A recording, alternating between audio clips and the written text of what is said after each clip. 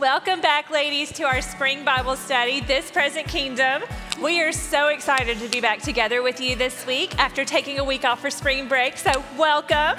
Yes, welcome. We hope you enjoyed some much-needed rest and relaxation over the last week. And while you are tuning in with us this morning, why don't you go ahead and share this feed on your own social media pages and leave us a comment below on how you spent your spring break. Yes, and no matter when you're watching, you can still share it on your own feeds because you never know when your girlfriends will tune in. That's right. And while you're there, you can go ahead and follow us on Instagram and Facebook and just get plugged in with us on social media because you'll notice that we do post like last week. Yeah. Since we weren't here on campus, we did a post each day of the afterword. I love that. Yes, which is our podcast that we started this semester. And ladies, it really is rich. If you have not been tuning into that each week, you're definitely going to want to. You definitely do. And many of you, like we said, are joining in all throughout the week. And we're so excited to have you joining in with us for this study. If you haven't yet, go ahead to bellevue.org/women to register for the study. And when you do that, you'll receive an email that will give you the lecture notes for today's session as well as what we've covered all through the semester thus far. And then you'll also get some emails from Paige throughout the week with additional information.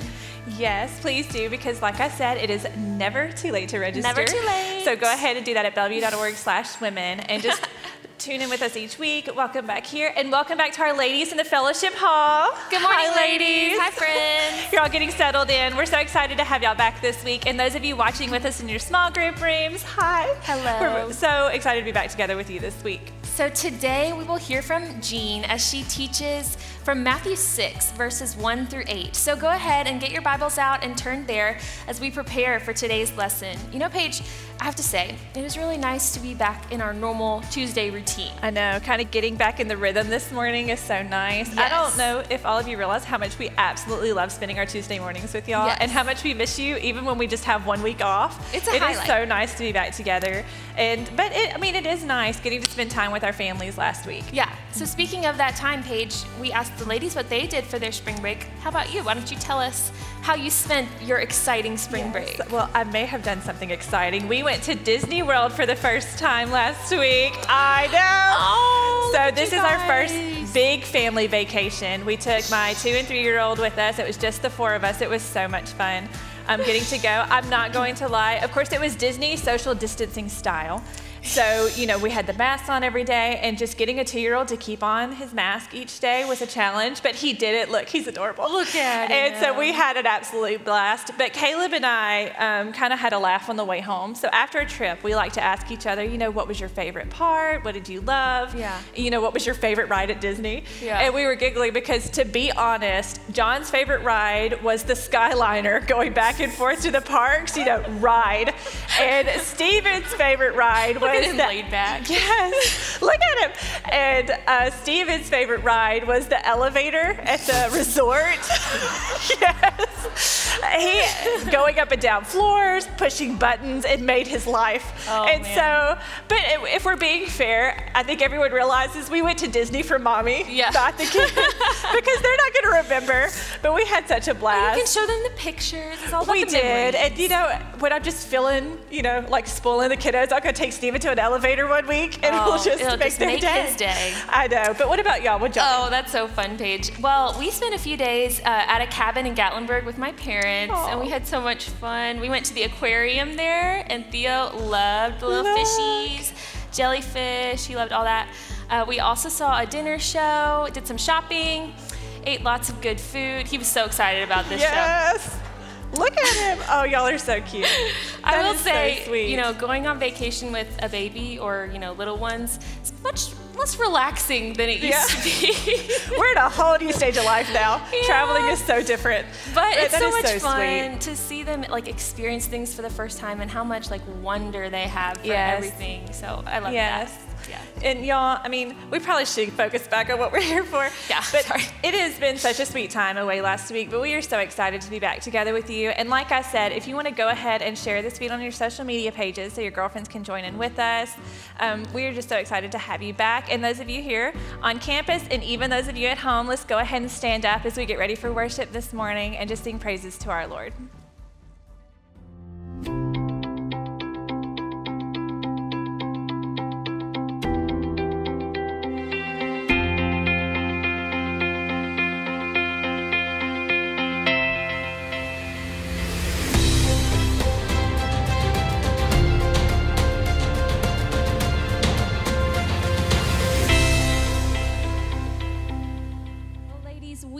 are the church. We are the bride of Jesus Christ. And this morning, I want to sing a song with you where we ask God to come and to meet us and to build his kingdom here in our hearts and in this place. And so this morning, we're going to sing Build Your Kingdom Here. Join with me as we sing. Come set your rule and reign in our hearts again.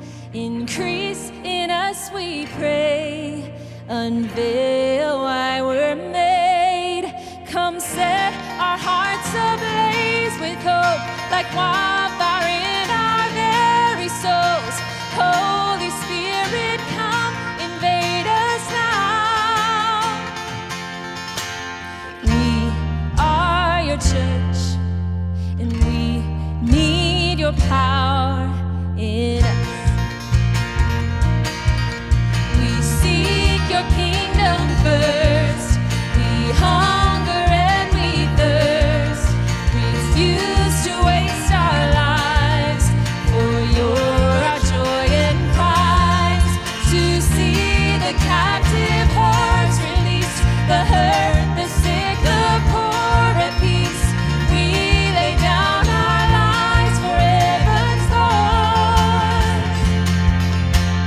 We are your church, and we pray, revive this earth. Sing, build your kingdom here. Build your kingdom here. Let the darkness fear. Show your mighty hand. Heal our streets and lands. Set your church on fire. Win this nation back. Change the atmosphere. Build your kingdom here. We pray.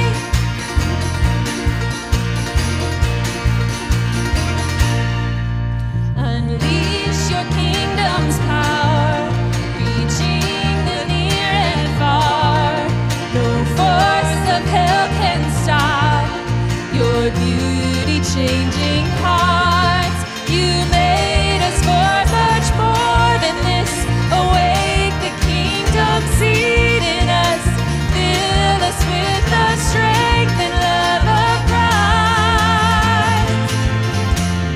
We are your church, and we are the hope on earth. Build your kingdom here. Let the darkness fear.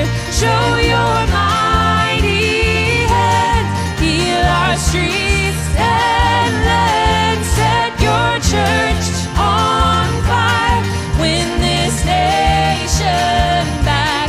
Change the atmosphere. Build your kingdom here. We pray.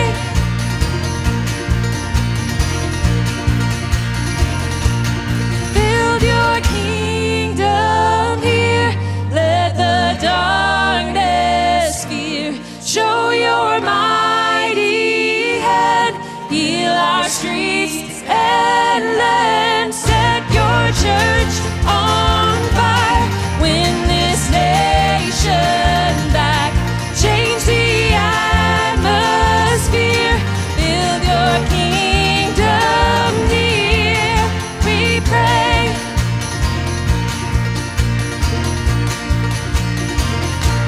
Amen. Let's give him praise this morning.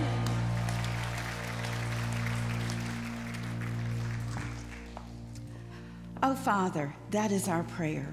Would you build your kingdom here? Holy Spirit, invade the atmosphere of this place today with your presence.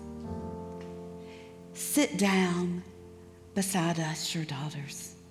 Oh, Father, speak to us. Lord, I pray that our minds would be receptive, that our hearts would be soft. and pliable, and that our will would be to obey your every word. Oh God, how we do pray for your healing presence to minister to each one of us, whether it's physical, spiritual, or emotional healing. Father, there is not a one of us in this room, in this building, or online who does not need a fresh touch from you today. So God, meet us here. In your name we pray. Amen. Well, good morning and welcome to Bellevue Women. Thank you so much for joining us for week 6 in our study, This Present Kingdom, the Disruptive Message of the Sermon on the Mount. Today, we're looking at kingdom righteousness. You know, up to this point in the Sermon on the Mount, Jesus has been exposing the state of the heart of the believer. First, in the Beatitudes, he gives us a description of the ideal character of the believer. And then, after 2 convicting metaphors, you remember those, salt and light, we're given 6 illustrations of surpassing righteousness and what that means in the life of a believer. And now in our passage this week, he goes even deeper into the motives and intentions of our hearts. As we saw this week, in the culture Jesus lived, public displays of piety were very common, especially among the Jewish teachers of the law and the Pharisees. They would make a great show of performing all of their religious duties. When they prayed, it was with excessive showmanship. When they gave, it was for all to see. Everything they did was to gain the admiration and approval of others. They took their spiritual pulse from the way others viewed them. They lived their lives for the wrong audience, the audience of the many. This emphasis on the external performance was offensive to Jesus. And so right here in the middle of the Sermon on the Mount, he flips the script. Jesus addresses self-righteous behavior that seeks to be noticed by others, and he makes it clear that his followers are to live for a different audience, the audience of one. We exist for one thing and one thing only, ladies, to bring glory to God. Think with me about some of the people that Jesus celebrated. The Good Samaritan, the widow who gave her 2 mites, the 4 friends who brought their paralytic friend to Jesus, a woman who broke open the alabaster jar of perfume. None of them had large social media followings. None of their names ever showed up on a who's who list. In fact, we don't even know their names. But what we do know about them is that they refuse to live for the audience of the many. They live their life solely for the audience of one. And as a result, Jesus celebrated them. The question we must answer is, what audience are we living for? The many or the one? When we live to impress others, our earthly reward is limited and fleeting. But when our only motivation is to bring God glory, we will receive the greatest reward of all, God himself. As we sing this next song, would you make it the declaration of your heart? In Christ, alone our hope is found. He is our light, our strength, our song. And as you sing this morning, sing for an audience of one.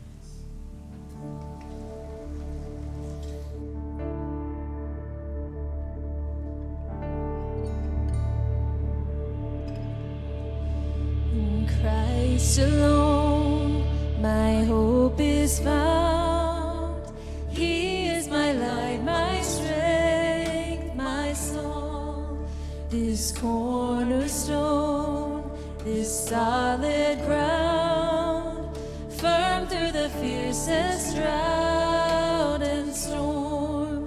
What heights of love, what depths of peace, when fears are stilled, when striving cease. My comforter, my all in all, here in the love of Christ I stand. In Christ alone, who took on flesh, fullness of God in helpless faith, this gift of love and righteousness, scorned by the ones he came to save, till on that cross as Jesus died, the wrath of God was satisfied, for every sin on him was laid.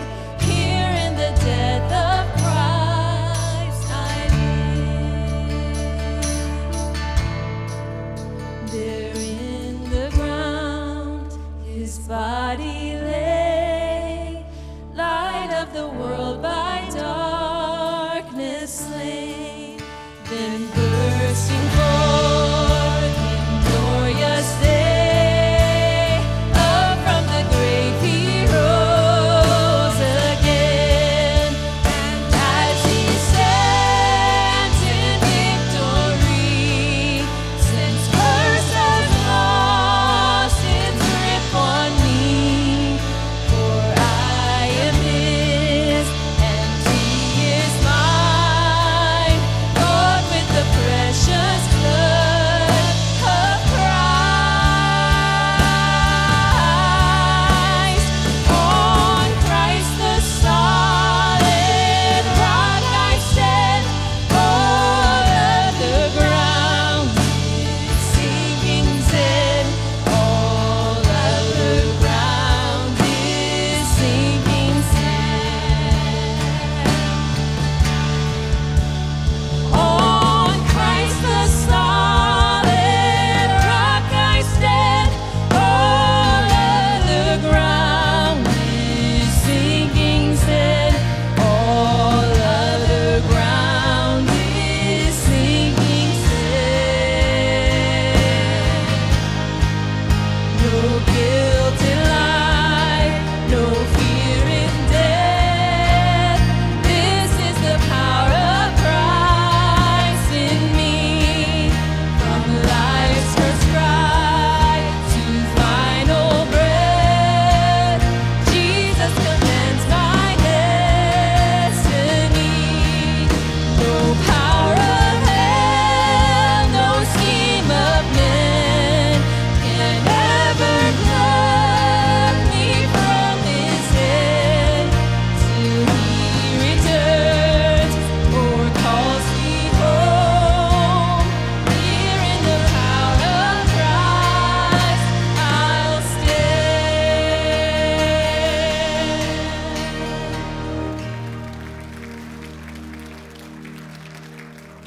Would you pray with me? Oh, Father, our hearts are so warmed as we sing these words. In Christ alone I stand. Father, thank you, thank you, thank you for what was done on our behalf.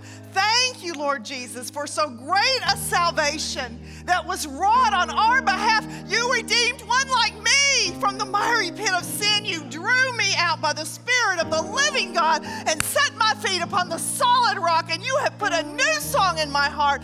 And today we proclaim as daughters of the King, you and you alone are worthy, worthy, worthy, worthy is the Lamb who was slain before the foundation of the world. Oh, Father, turn our hearts to you this morning. May we look at you full in the face as we look into your word. We ask that you speak. Lord Jesus, these women are here, and I trust nothing of myself. Father, my hope, my confidence, it rests in you today. But I'm asking, Lord, when I open my mouth, you will speak. For these women, as well as my own heart, we need to hear from you today. Lord, cause us to be desperate. Cause us to be wrecked by your grace. Cause us to look long into the face of our blessed Savior and learn to live a life that glorifies the Father, that others might see Jesus in us. That is our plan. We bless you and praise you today.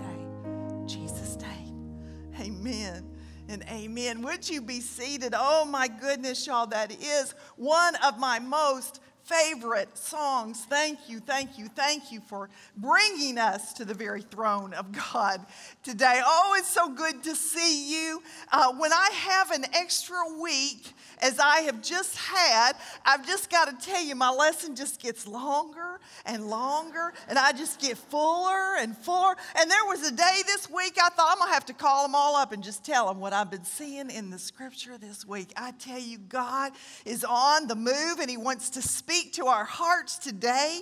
So would you be opening your Bibles, please, to Matthew chapter 6. And I want to welcome those of you who are watching us online. God bless you. Thank you for tuning in today. We've already prayed that the technology would work well, and that the Spirit of God and the Word of God would somehow flow from our hearts to yours, and that God himself would connect us through the power of his Spirit. So God bless you. Thank you for joining us today. Look with us, if you would, in Matthew chapter 6. And we're just going to be looking at 8 verses. So out of the gate, I'm just going to read them all to you. Matthew chapter 6, beginning in verse 1. Beware, Jesus says, of practicing your righteousness before men to be noticed by them. And I'm just going to give you a spoiler alert. This is the key to understanding this text. Otherwise, he says, you have no reward with your Father who is in heaven. So when you give, and may I just remind you, it does not say if you give, it says when you give to the poor, do not sound a trumpet before you as the hypocrites do in the synagogues and in the street, so they may be honored by men, so they may be seen of men. Truly I say to you, they have their reward in full. But when you give to the poor, you my followers, when you give to the poor, do not let your left hand know what your right hand is doing, so that your giving will be in secret. Now get this, and your Father who sees what is done in secret, he will reward you. Verse 5, when you pray, you're not to be like the hypocrites, for they love to stand and pray in the synagogues and on the street corners, so they may be seen by men. Truly I say to you, they have their reward in full. But you, when you pray, go into your inner room, close your door, pray to your Father who is in secret. Forgive me for touching the microphone. Pray to your Father who is in secret, and your Father who sees what is done in secret will reward you.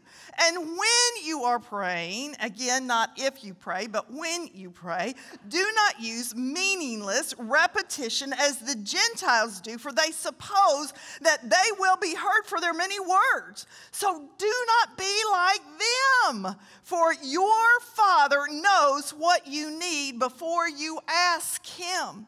As Dana said in our introduction in this section of Scripture, Jesus is moving us just a little bit deeper. He's already been teaching how the believer is to live, and now he's going to take us a bit deeper to show us that not only is he interested in a heart change, which comes at the moment of our conversion, but he is interested in the motives that are behind our actions in spiritual disciplines like giving to the poor, prayer, and Donna will cover more about prayer next week, and fasting as well. Today in our study, we'll just be looking at the first two, which are giving to the poor and prayer.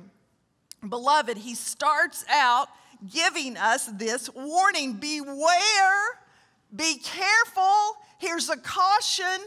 I want to remind you this, that you are not to practice, this is in chapter 6, verse 1. You're not to practice your righteousness before men to be noticed of them. Now, beloved, he doesn't say you're not to do good works in public. He just told us in chapter 5, verse 16, let your light shine in such a way that men will see your good works and they will glorify your Father who is in heaven. This is not an admonition not to be about the Father's business in public. The admonition is be careful of your motive, lest you practice your righteousness before men. And he goes on to say those who do, well, they get their reward. So the first thing that I want to show you is what I call the sacred practice of giving. I'm going to be talking very fast, so hang on. I have a whole lot of words, and I can already tell even for me they are coming out at an alarming rate. Someone next week should remind me not to drink so much coffee before I come into this place. So, to tell you the truth, I'm a bit revved up on caffeine, but it is the Spirit of God that I believe wants to speak this glorious truth over us today, that you and I are to be about the Father's business. But as we go, we're to make sure our motive, our heart condition, the desire of our heart, what motivates us to serve him, that is alignment with his perfect will. So again, I want to show you what I call the sacred practice of giving. Look with me again back in verse 2, chapter 6. When you give to the poor, don't sound a trumpet. That's what the hypocrites do. Now, most of you are familiar with that word hypocrite. In the Greek language, it referred first to an orator and then to an actor who used giant masks to portray a character in a play. And that word came to mean not just an actor, but it came to mean, for obvious reasons, of anyone who pretended to be what they're not. And Jesus said the Pharisees and those who practice their righteousness, their works of righteousness, their self-righteousness to be seen of men, well, they're hypocrites. They're hypocrites. They're doing it all for show. Don't be like one of them. A ravenous hunger for the praise of men was the besetting sins of the Pharisees, and Jesus is warning them, and by extension warning us not to give as they do. And he says, don't go and sound a trumpet before you give, as the hypocrites do in the synagogues and in the street, because they want to be honored by men, and I tell you, they have their reward. Now, we don't know if it actually happened, that some pompous Pharisees actually had them a marching band that went before them, trumpeting out to gather everyone's attention before they gave, or if this was simply a word picture the Lord Jesus is painting, and it really doesn't matter. What he's saying to us is, if you're going to be like the Pharisees, you're in their camp as a hypocrite. Don't do it. They give, that's the right action, but with the wrong motive, because they give to be seen of man. And they cause such a spectacle, it draws attention. Now, perhaps you don't know this, but back in the synagogue and in the temple, the boxes in which they gave their offering were made of wood. You're going to have to forgive me. Like everybody else who lives in Memphis, all this stuff that's blooming out, well, I'm allergic to all of it. It's just a good thing it's pretty, you know what I'm saying? But anyways, excuse me while I clear my throat. Back to my story, there were wooden boxes, and they had hammered brass, sort of an inverted trumpet shape. Now, they did not have paper money. So when offerings were made, if it was a large offering and if it was done with great precision, you could make quite a bit of noise. And there were those who made sure that when they put their coins in, they did it in such a way that it created quite a racket and drew everyone's attention. You remember the widow with the 2 mites. And Jesus saw her. She gave coins that were so small in that culture, they wouldn't have made a sound. And yet Jesus said, well, she gave more than everybody here. All together, she gave more because she gave everything that she had. And so he's talking about heart attitude. Are you doing what you do to be seen of men? Will you get your reward right then? That's not what a Christian is called to do. We're called to do our giving, but to do it from the secret place. Look in verse 3. When you give to the poor, don't let your left hand know what your right hand is doing. Now, that is considered, or at least from the research that I did, to be a well-known proverbial expression meaning to do something spontaneously with no special effort or show. That's what it meant to them in that culture.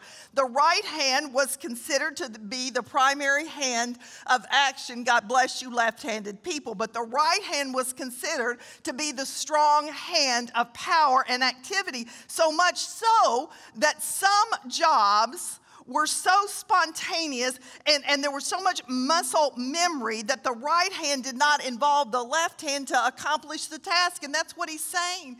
When you give, it should be so spontaneous at the response of the Spirit of God when he pricks your heart and say, give this or do this or help that person or here's your assignment.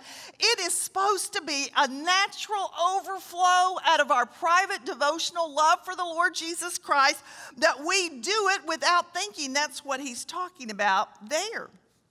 And so he says, when you give, there's a sacred practice of giving. You're to do it in such a way that it is done from the secret place, and your Father who is in heaven, he sees what is done in secret, and he will reward you. As Dana said, beloved, we are called to live for the audience of one.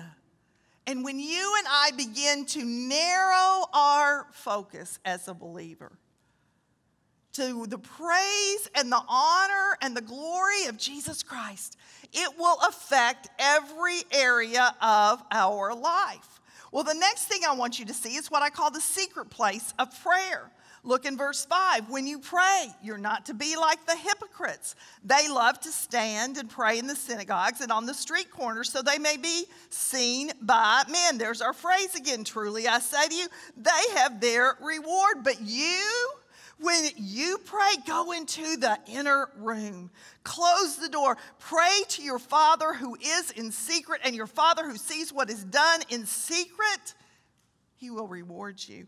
Oh, and by the way, when you're praying, don't use meaningless repetition. The Gentiles do that. The heathen do that. They suppose they'll be heard for their many words. Don't be like that. Your Father knows what you need before you ask him. Beloved, that is a prayer promise we all need to take to the bank in cash.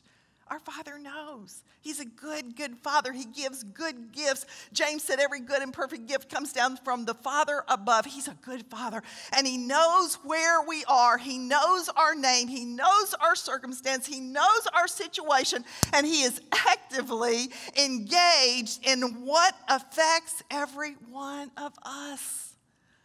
Oh, when you pray, go in the inner room. Now, this is a fascinating word. In the Greek word that was used here was used of an inner storeroom where treasures and valuables were kept. And he says, go into that place where all the treasure is. Go to that place. Go to the inner room and close the door. Beloved, when you and I go to the Father in prayer, I'm telling you, when we go into his presence, we are standing in the midst of all the treasure of Jesus Christ. We stand there in all of the riches of Christ. Beloved, we aren't just barely saved, we are redeemed from the marketplace of sin. We are brand new creations in Jesus Christ. Paul said we've been accepted in the beloved. We've been blessed with every spiritual blessing in heavenly places. We have been chosen in him before the foundation of the world. We've been adopted as adult children. A baby cannot use an inheritance, only an adult child can. And what Paul is saying is, in that moment when that transaction took place, when you stepped out of the kingdom of darkness and into the kingdom of light, guess what? Everything changed, and your standing in Christ is now that as an adult firstborn son, double portion. And it's all yours to enjoy, not in heaven when we die, although that will be glorious, but right here, right now, in this present kingdom, authority and power and riches. Paul goes on to say, you've been redeemed and you have been forgiven. I don't know where you are or who you are, but I got to tell you, I had enough sin in my life prior to my conversion that there was a time that I wrestled with the assurance of my salvation because I could not imagine how a holy God was willing to deal with what I knew that I knew was in my past. And I came to that place to realize that all of that sin was covered under the blood. All the sin of the past, all the sin of the present, and all the sin of the here and now. When I finally got that settled, I began to be stunned that he could still love me when I knew what was in my own heart and what kept showing up day by day. Even as a believer, oh, the flesh is powerful. And y'all, it is subtle and it is sneaky. About the time you think you have that thing in order, dead on the altar, it'll sneak up on you and you will be, you just can't believe you just said that. You cannot believe you had that thought. You cannot believe that was your reaction. That's how subtle the flesh is. And the scripture tells us that in Christ we're new creations and we are under the blood. We're in the secret place, the place of all the treasures of heaven. They are ours. Peter tells us everything pertaining to life and godliness is ours in Jesus Christ. He's not talking about heaven when we die, although honestly, as we are watching this world go nuts, I think we're all eagerly anticipating. Boy, we want the sound of the trumpet. Even so, come, Lord Jesus. Oh, to be swept up and caught up into his presence, that will be glorious. But I've just got to remind us that right here, right now, the kingdom of God is right here.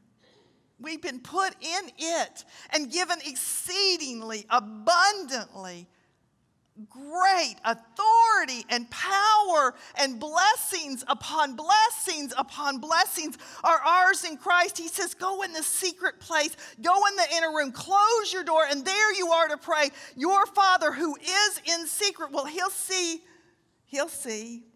what's done in secret, and he will reward you. In that day, it wasn't unusual for pious Jews to stand when they prayed. In fact, that was the common practice. They often stood and held their hands up and lifted their faces up to heaven. Pious Jews also prayed 3 times a day, at 9 o'clock, at noon, and at 3 o'clock. And there was nothing wrong with that either. All of this was designed to remind God's people to stay in steady communion with him, to worship him and praise him throughout the day. Nothing wrong with any of that. The problem was the Pharisees and the hypocrites who were like them had turned this into ritual prayers. And they did it again to be seen of man.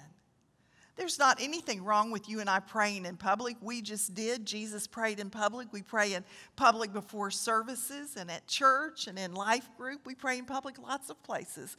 I often run into someone in the store and the Lord will prompt me to pray for them, and sometimes right there in the aisle of Walmart, just have us a little prayer meeting. There's not anything wrong with praying in public. The problem is, are you doing it to bring honor and glory to your Father, or are you doing it as a hypocrite to be seen of men? They actually lengthened their prayers with great repetition so they'd have even more opportunity for people to see them and to consider them very, very spiritual for what they were doing. The shortest prayer that's ever been prayed over me is one of my favorite. Most of you know that either Donna or myself are always standing right back here in the wings, as well as the staff from Women's Ministry, and Dana's back there with us, and we're praying up to the minute just about we step out here on the platform. We pray with our praise team, pray over the room, pray over the chairs. All of that is done, beloved, because we're doing everything we can, seizing every opportunity that when you come, you know you've been invited to come and dine. Come to the table. You are welcome in this place. And so everything is orchestrated in that way that we might see you move closer and closer to Jesus Christ. That's what this is all about. That's what we do. It's not just so you have someplace to go on Tuesday morning. It's so that you and I can meet together and encourage one another and urge each other on in the faith. That's what this ministry is about. But I want to tell you, one of the favorite things that has happened to me is when the praise team is singing and leading us in praise and worship. It's to be standing right back there. I got to tell you, the volume, it's probably not even healthy. I get up so close. I mean, it is loud, and I am so swept into the presence of the Lord every time that they have actually worked out a code for me to nod at me when it's my time to come out, because I'm simply lost in the presence of the Lord.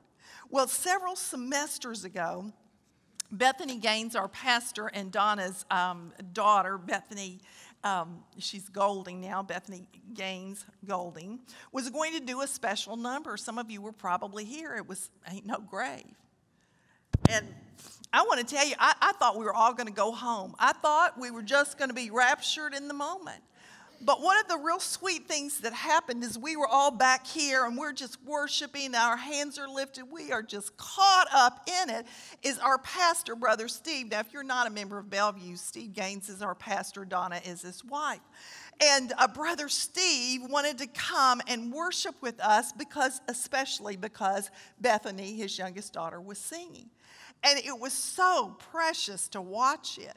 He was videoing with one hand and had the other hand raised to the Lord, true father fashion, worshiping at the same time. And his head was thrown back and he was singing at the top of his lungs. I've got to tell you, it was a holy moment that I was privileged to see. And so I began to sort of back my way out because I didn't want to intrude on that. I knew he was worshiping and I wanted to have my own worship time, but I didn't want to do anything that would cause anyone to be distracted. And so I had stepped on back there with some of the other ladies. Well, when the music was over, and I'm telling you, when Steve turned around, his face was glowing. It really was. He had been in the presence of the Lord. He really had. It wasn't just because Bethany was singing, but that certainly added to his great delight. But he turned around and he saw me and he knew I was about to bring the message, and this is what he did. He walked over to me and he put his hand on my shoulder, and this is what he prayed: Lord, fill her up and turn her loose. Amen. And with that, he walked out the door, and I've got to tell you, I was suddenly up on my toes. It was like, oh, yes, everybody needs to step back, because here I go. The shortest prayer ever prayed over me, and I've got to tell you, it's been one of my favorite. I still pray that over myself. Lord, fill me up. Turn me loose. Let me go in the power of the Spirit of the living God. Let what I have done in private, in study, in prayer now flow out. by the power of the Holy Spirit, not in my strength, not in my power. I could not bring you anything. You understand that, right? But oh, you turn him loose. And he begins to move.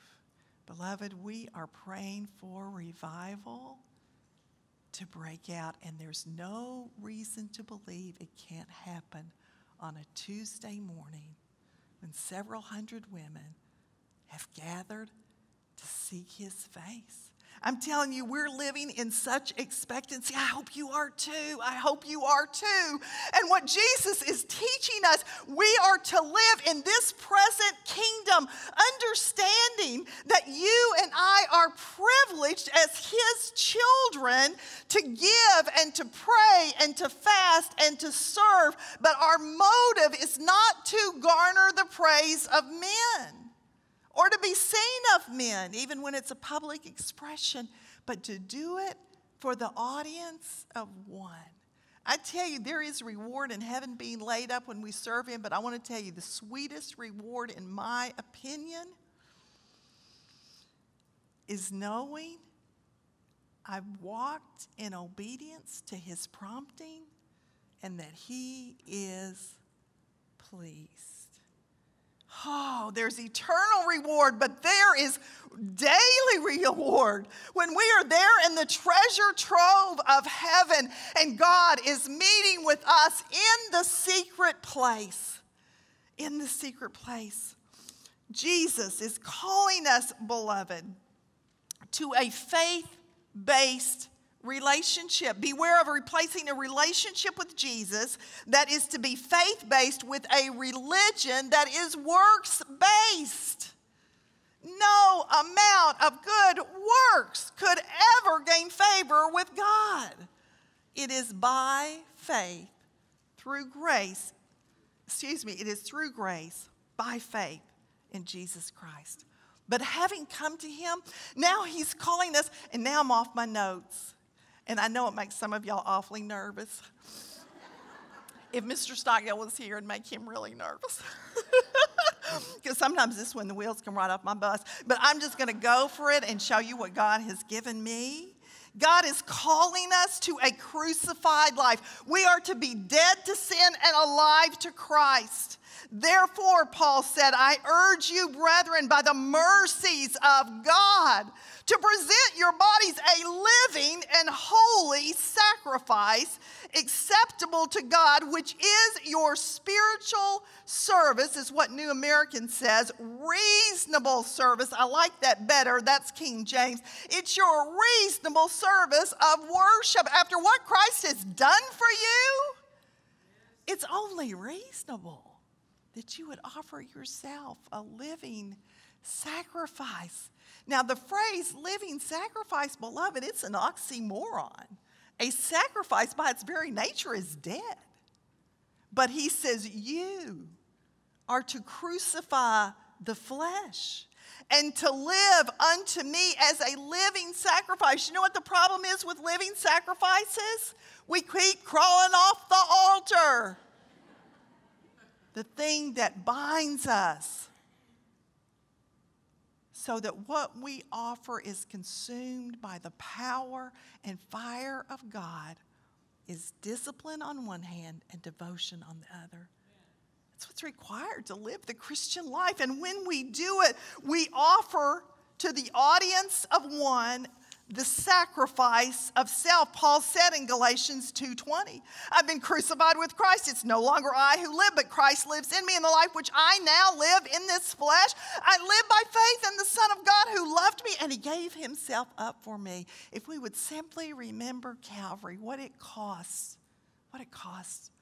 for him to purchase us. One of my very favorite books I read a few years ago, and I have this in your notes. It's by Jennifer Kennedy Dean, and the name of it is Altered. ALTAR''D. And because of time, I'm not going to read to you everything I included in your notes. I'm simply going to summarize it. But in the book, and I highly encourage you to read it, she invites us to turn the noun altar into a verb. Alter our fears, alter our future, alter our possessiveness, alter our need to control. Live in an altered state, she says, and cooperate with the God who is committed to seeing you free of the toxic flesh that works against your freedom. Let the altar do its work in you, transforming fear to faith and worry to worship. Every time that old pattern starts asserting itself in your thoughts, overlay it with this new reality. I am altered. I am altered. I'm a living sacrifice. And on the altar, flesh is surrendered to crucifixion.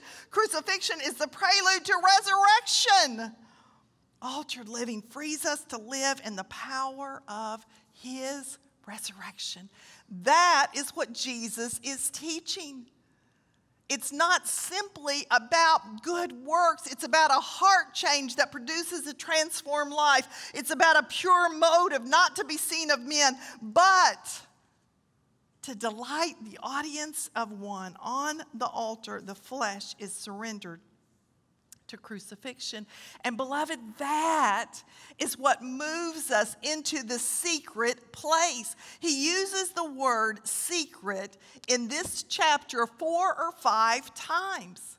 The secret place. And I began to meditate on how to live in the secret place. Now, I'm just going to throw out a couple of things for you to consider. In Exodus 33, verse 23, Moses said, God, show me your glory. And God said, I will put you in the cleft of the rock, and I'll cover you there with my hand. Beloved, that's a secret place. An Old Testament picture of the solid rock of Jesus Christ. The cleft is the secret place. What Jesus is saying, you are to live and move and have your being in me, and you will find me in the secret place. It is the secret place of his presence, beloved. Now, I want you to turn to Psalm 27. I know this is breaking the rules. We don't usually have you flip around through Scripture. But Psalm 27 is one of my absolute favorite Psalms. I spent 6 months in this Psalm. I read it every day in my quiet time. I would just read it before the Lord and just sit until he spoke. I love Psalm 27. But look with me, if you will, in verse 5. Now, this is David writing. In the day of trouble, he will conceal me in his tabernacle. In the secret place of his tent, he will hide me. Do you see it? The secret place is in his tent. Now, when David wrote this, King Saul was trying to kill him. And David is not talking about going into the secret place of the tabernacle, the physical place. He's in En-Gedi, living in caves, trying to avoid being killed. What he's talking about is the secret place of his presence. Do you see it? That's what Jesus is talking about. When you give, when you pray, when you fast, do it from the secret place of my presence. And you will have altered your flesh, and your motive will be to glorify the Father. Oh, that's not the last one. Flip now, if you will, to Psalm 91, another absolute favorite of mine. I read this, pray this, love Psalm 91. Look in verse 1. He who dwells in the shelter of the Most High. If you have a King James Bible, it says he dwells in the secret place of the Most High and abides under the shadow of the Almighty. Don't you love it? When you and I are living crucified, when we are living to the approval and praise of the audience of one, we are sequestered in the cleft of the rock. We are hidden in the secret place of his tabernacle. We are in the shelter of the Most High, the secret place of the Most High, and under the shadow of the Almighty. We won't turn to it, but in John chapter 10, verse 27, Jesus said, You're held in the hollow of my Father's hand. That's the secret place. Colossians 3:2-3, we won't take time to turn to it, but it says, set your mind on the things above and not on the things of the earth, for you have died and your life is hidden with Christ in God. You are hidden in the secret place, beloved. This is what Jesus is talking about. The secret place is Christ himself. The secret place is operating and living in his presence, in his direction, under his power, under his protection. That is the secret place. And when you and I learn, instead of trying to figure life out, instead of trying to come up with our own plan, instead of trying to manipulate the people in our lives, trying to get control, trying to do things our way, when you and I begin to stop that foolishness and learn to run to the secret place of his presence, I'm telling you, he will meet with us there in the secret place. It's full of his treasure. It's full of his presence. It's there that he will prompt us to give, to serve, to love. It is there in the secret place that we will pray and we will meet our precious Father. Beloved, that is the radical, disruptive message of the Sermon on the Mount. Oh, will you join me in the secret place? Let's pray. Oh, Father, for this glorious truth that you bring us into the secret place, that you invite us to come, face to face. You invite us to come into your throne room and to speak to you like a father does a child. You invite us to come and dine at your table. You have promised that you will set a table before us in the presence of our enemy, and there we will commune with you in the secret place. Oh, in the place where the Shekinah glory of God dwells. Teach us, Lord, to operate, not to be seen of men, but for the audience of one. Teach us that we will find you in that place. And in the secret place of your presence, we will meet with you face to face. Oh, Father, I pray for every one of my precious sisters, every one of these beloved women who are here in this room and watching throughout the church, those who are watching online. God, I'm just asking that in the way that only you can do, that the Spirit of God will just move through this place. That you will speak, deep will call to deep. That we will hear your voice saying, this is the way, walk in it. That we will learn to go in the inner room to the secret place. That we will learn how to operate in an altered lifestyle for your honor and for your glory. That we'll quit trying to live for approval or praise. That you will banish perfectionism and hypocrisy from our lives, and that you will set us free from the inside out to operate to your honor and to your glory. Lord, we desire to live altered. We desire to live to the honor and glory and praise for the audience of one. In this quiet moment, our hearts are so turned towards you, Lord Jesus. We're just asking to breathe your life afresh and new. Breathe your Spirit upon your precious daughters. Draw them up really close. Let them hear how much you love them. Let them rest in the secret place of your presence. Seal this message to us as we join our hearts in praise and worship. In Jesus' name, amen and amen.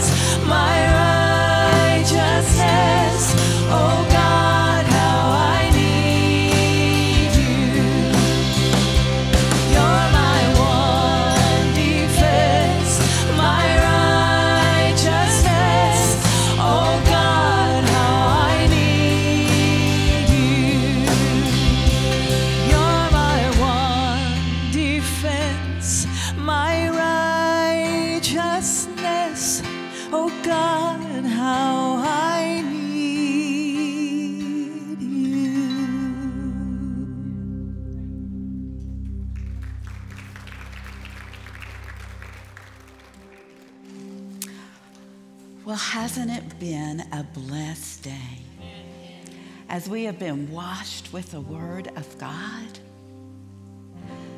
And ladies, doesn't it just feel awesome to have His Word wash our hearts clean? You know, as we talked about today, our hearts are desperately wicked.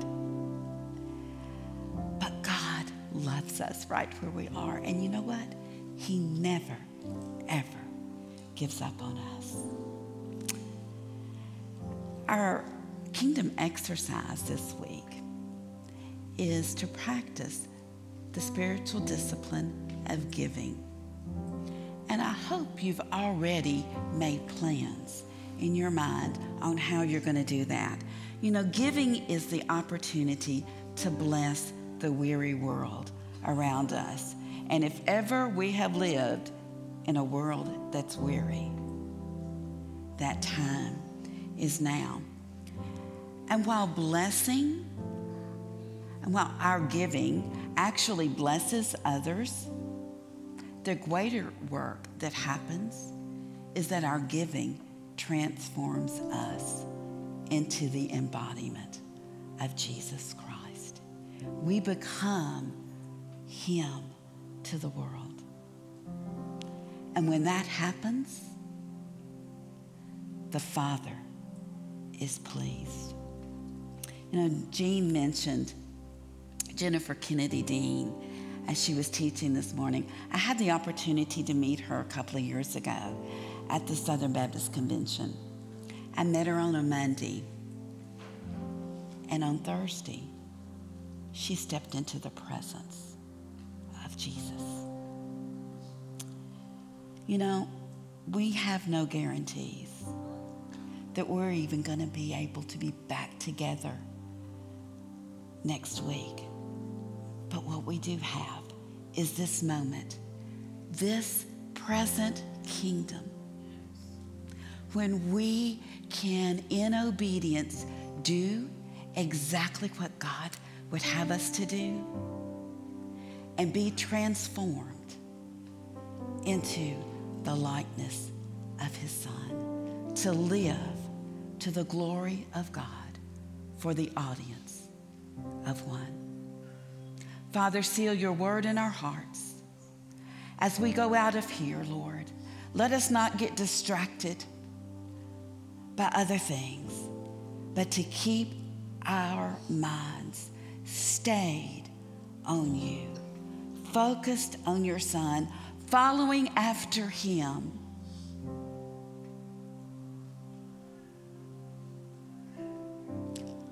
Until we see you face to face. In your name we pray. Amen. I love you, ladies.